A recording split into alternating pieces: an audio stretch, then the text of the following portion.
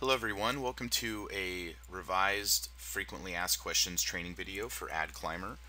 We're going to go over some questions as far as how to use the software successfully and what you can expect out of it, and some tips and tricks for how to utilize our auto posting functions for Facebook Marketplace and LetGo.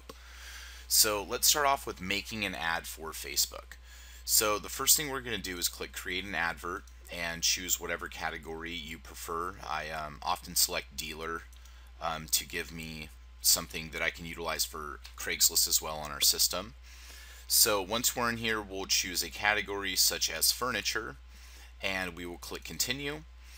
And there are some primary fields to type in here. So if you were only using this for Facebook Marketplace to post 20 to 50 ads a day in that zone, you can simply use the software with these green sections as well as price and location. So this upper section is only necessary for Craigslist alone.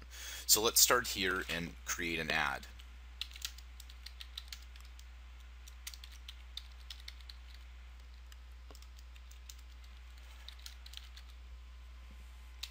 After we have a title, it is necessary to put in a price for Facebook. They will not accept your ad if you do not have a price inside of your Facebook ad. Now, this next section is city and state. This is what we are going to tell Facebook to send your city location to in the country, which will also work if you want to do a local zip code to target a zip code, for instance, like 92869 is a local zip code for me, and this will post into that local city specifically. If not, you want to type in the entire city and state information completely, so we do not confuse the Facebook system on what location you are going to be retrieving.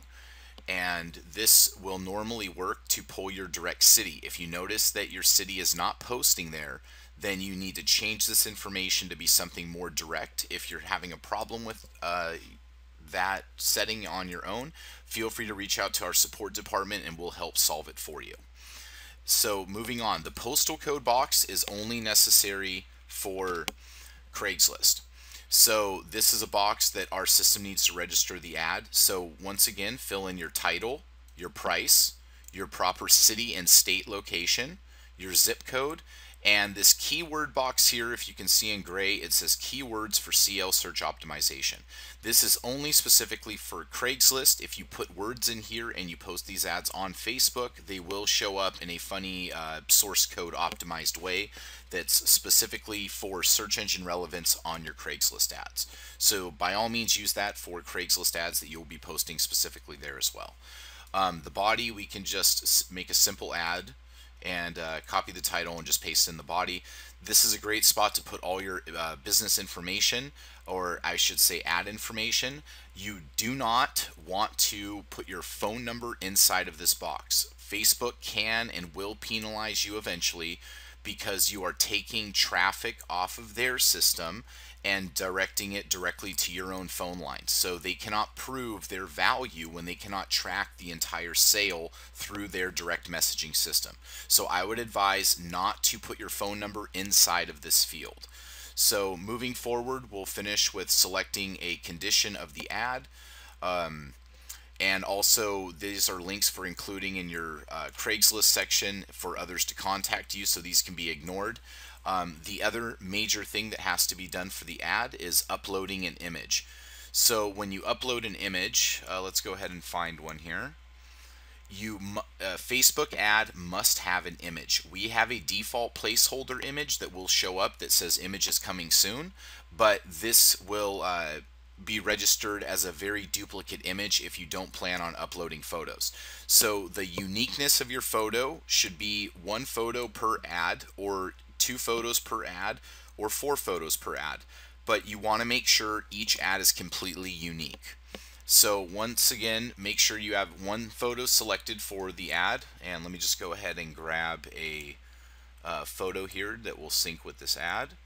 So I got one here loaded, and you can check that by clicking preview. You can see a preview of your ad here and you're good to go. So let's move forward. Now that we have that done, we can go ahead and click save on the ad. So now that the ad is saved, we'll see it appear in your list. This will appear at the bottom of mine. You can see Costa Mesa, California. Here's the advert. And anytime you want to change anything on the advert, simply click Edit, and this will pull up all the fields, and you would then just click Save once more. So let's go ahead and make a ad campaign for Facebook specifically. So what you'll do is click on Campaign Manager, and on the right hand side here, click on New Campaign, the top blue button. Once this pulls up, you will give your campaign a name. Let's give this campaign a name. Now, what I should make a point of is a great way of making your campaigns is actually putting Monday FB campaign. And let's just go with this format actually. So what this will do, it will signify to you that these are your ads that you're specifically running for Monday. So let's take a few of these ads that we've created, starting from the one that we just made, and we will go ahead and select a few ads from the list that are for different categories, different things that we can be posting. So once we've selected some ads, you then have to select a location by default. This can be any location. This is specifically for Craigslist city posting, which you'll see all the cities in the country listed here for Craigslist. But Facebook is directly a result of your ad when we are editing it, that is in this box right here. This is where your Facebook location will come from. Okay, so let's get back to the campaign here. I'll just select the first one in the list because it doesn't matter. So I've given the ad a campaign a title. I've highlighted my adverts. I've selected a default city, and I'm going to go ahead now and click Save. So now back in Campaign Manager, at the bottom we'll see Monday FB campaign. So let's go ahead and run this campaign. So what I'm going to do is highlight the campaign, and we have some options over here: title randomizer, description randomizer, image randomizer, watermark on images, and enable Facebook auto deletion. So I recommend that for Facebook posting, you use the image randomizer and you use enable Facebook auto deletion. This is an amazing function of our software that will go back in and remove the last version of the advert that we posted. So let's just say last Monday we posted this ad here: all queen sets 50 to 80% off. When we are now posting it this time, it will actually go into the your selling section on Facebook, remove the previous one, and post the new one.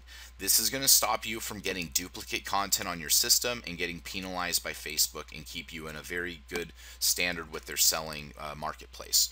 So now that we've explained that, let's go back to this campaign and let's go ahead and run the campaign. So I will have it highlighted. I will be using image randomizer and enable Facebook deletion, and I will select the websites. You can run Letgo and Facebook at the same time. It will be using your Facebook information to log into your Letgo account. And a quick side note is, when you are posting on Letgo, the local IP address of your phone or computer device is where your ads will be posting to on Letgo. They are using a geo-targeting system based off your IP address. That cannot be manipulated inside of our software like Facebook can be. Letgo is their own system that runs on your IP address of your local location. If you want to mimic the location, you can use a proxy software before posting on Letgo with our system. So let's stay on track here and continue our Facebook Marketplace campaign. So now I'm going to go ahead and click Start, and I can choose an interval between my ads. For sake of this test, let's just use a 1-minute interval. The software is normally on 15 minutes, which is a fair amount of time between your posting. So I'm going to go ahead and start the campaign. And as you see, the software is logging in and is able to go into the selling section, and will now search for this first ad: all queen sets 50 to 80% off, and it will find and remove that advert before it posts the new one.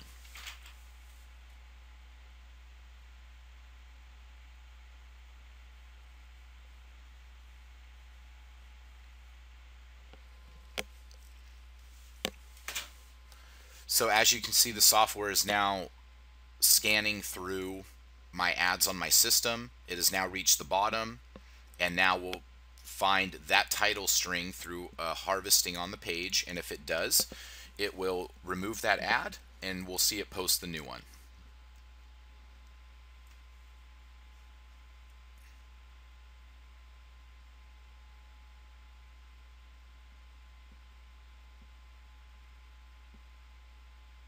So as you can see, it just found the advert and removed it, if you saw that little pop-up show up.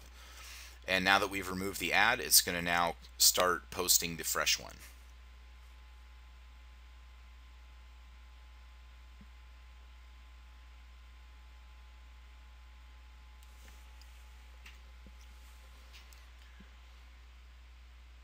So see where it typed in the city information there? That is inside your advert, and that is what you will need to manipulate if you are for some reason getting the wrong location because it is on the system.